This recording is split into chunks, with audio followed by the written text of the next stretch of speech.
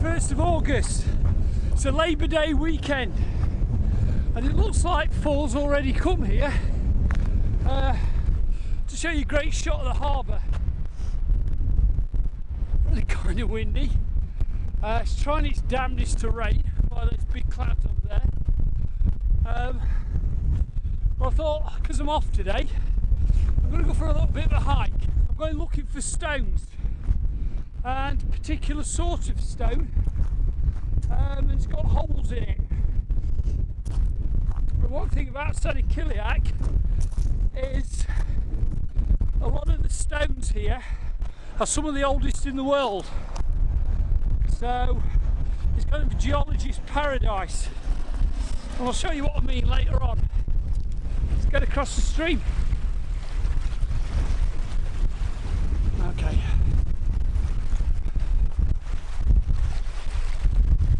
I was hoping I could get over there.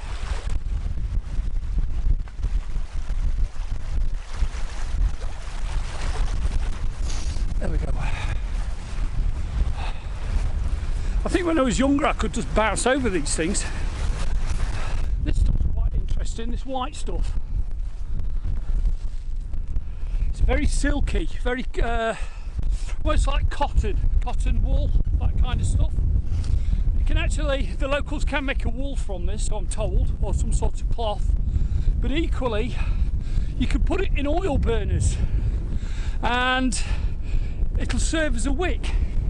It's kind of neat, isn't it? Stick that in my pocket. So the rocks here are really quite odd.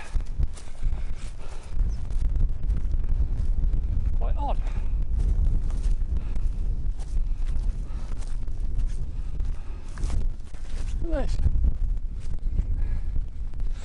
Rolling like layers. Now, I'm not a geologist, but it's always something I fancy doing, is studying geology, find out how these do this. Looks like they're going up that way as though they're being pushed up diagonally.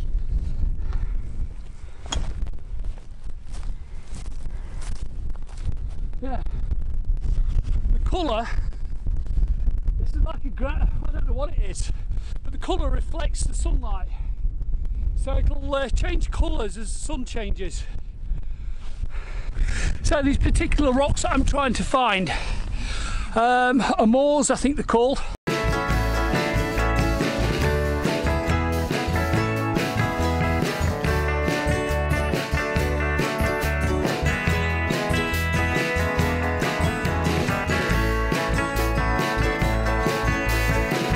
And I found one, I've got it in my living room, and hopefully I can find some more. But this is how they start out. With these kind of circles, and what they do is they're kind of ground out by ice and water, so that would become a hole, then it'd have all kinds of channels and stuff off of it, and the rock ends up looking like it's been carved. It's very pretty.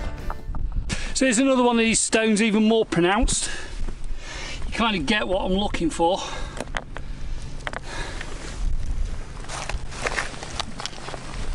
They were saying on the post that I read about these special stones is that you can only find them here, collections of them on Sanikiluaq, but with the last ice age they kind of washed everywhere. So they're washed across, and you find them in odd places across North America, but primarily they're here. So hopefully I might be able to find one. Also today I got my friend Nadia. Remember Nadia? Hello.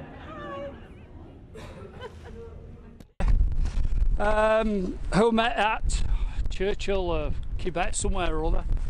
Anyway, she's leaving shortly and she wants some stones. So another part of today is to try and find her something special. She cooked us all a really nice meal the other night. So what better gift than to find her a good stone. Then I found this rock here, talking about shining rocks. This one's kind of pink and shining, just absolutely lovely. That's going in my collection. So one thing being here in Sanikiluaq, I love rocks. I collect them all over the from all over the world, but they're my kind of souvenirs, because I always find that taking a rock home is taking a piece of that area's history home. So at home I've got a collection that spans from Greece to the Middle East to Southeast Asia, Australia. Everywhere I've been, I pick up a rock. The water's nice and clear. Back in the wind. You can see how the ice is tearing up the rock. Here, look. Water gets in there, then it expands. It literally just throws it out. What's happening here?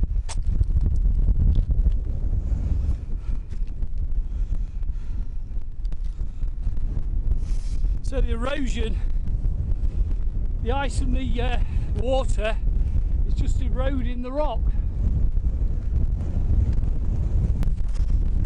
So I've got to this grassy bay. I will walk to that rock at the top, just for the sheer hell of it. Looks like there's some geese.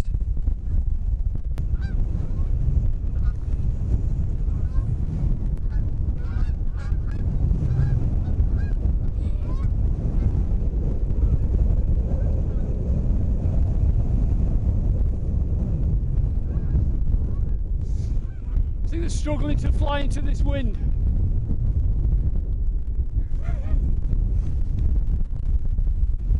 I think they want to go over there, but they're getting blown over there.